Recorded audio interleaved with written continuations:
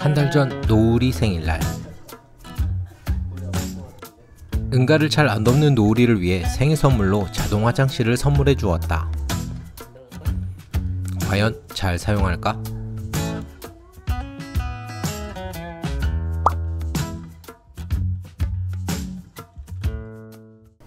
그동안 익숙해질 때까지 수동으로 사용했는데 드디어 응가를 쌌다. 그래서 오늘 자동으로 사용해보기로 하였다. 과연 고양이들의 반응은 어떨까? 참고로 광고는 아니다.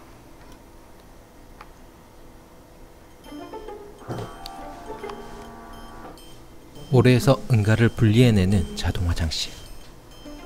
고양이들이 호기심을 보인다.